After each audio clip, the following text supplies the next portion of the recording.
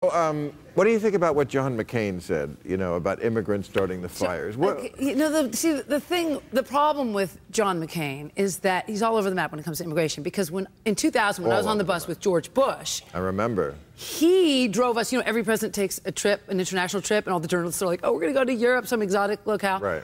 George Bush put us on a bus and drove us down to Mexico to hang out for 1 hour with Vicente Fox to talk about how we were going to have worker programs. We were going to bring in workers and we were going to have this great comprehensive immigration reform. How many times have you heard that from every president that gets elected and then, of course, Ronald Reagan did it.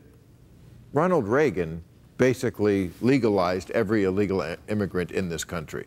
I just like to bring this up because every week I like to make Republican heads explode about how they love Ronald Reagan but would despise everything he did, like raising taxes and this and negotiating for the end of nuclear weapons.